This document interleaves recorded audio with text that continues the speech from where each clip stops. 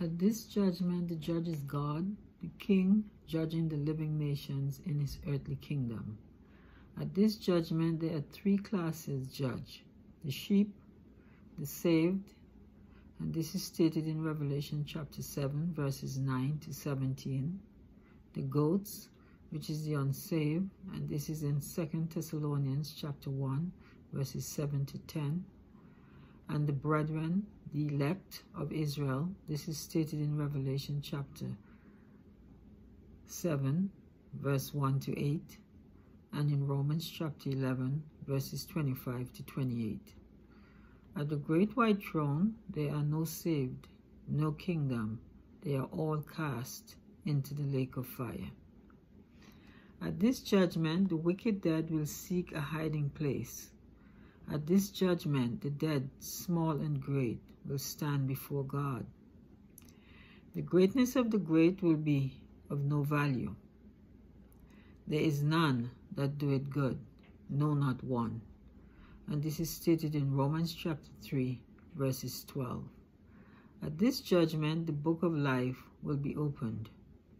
The wicked will be shown that God, in his mercy, provided space for them in the book of life. So they are without excuse.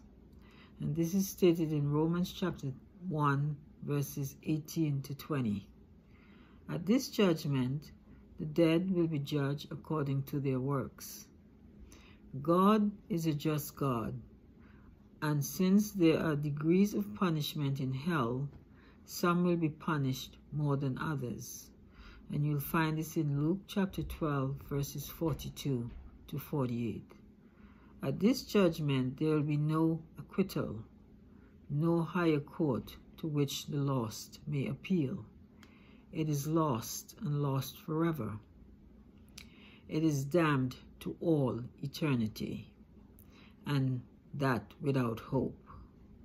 There is a hell, and in hell there is no hope, no sympathy, no love. Even the love of God does not extend beyond the portals of hell. And I saw a great white throne, and him that sat on it, from whose face the earth and heaven fled away, and there was found no place for them, because the Saviour's payment satisfied justice.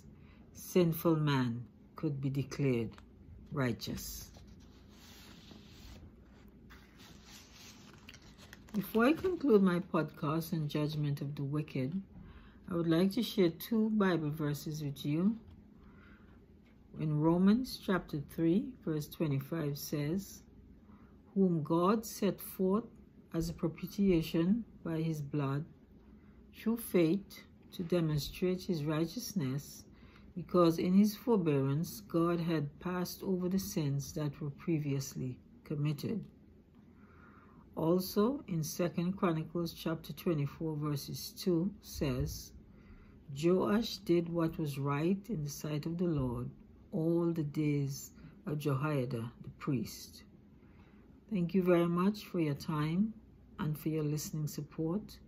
May God richly bless you, and do have a pleasant day.